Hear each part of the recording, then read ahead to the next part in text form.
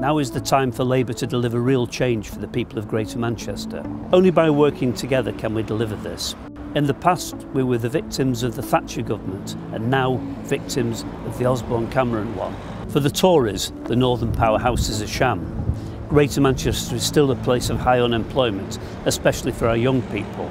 Many working families are desperately seeking a secure home, whilst too many of our elderly are fearful for their own futures as they see our caring services axed. And if George Osborne thinks he can fob us off with a Tory scam, he's fooling only himself. The agenda now is for a real devolution deal that delivers for all the people of Greater Manchester.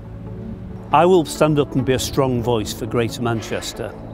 I was privileged to be a Labour Member of Parliament for nearly 30 years representing Greater Manchester, but that's in the past, and now we look to the future. But experience counts.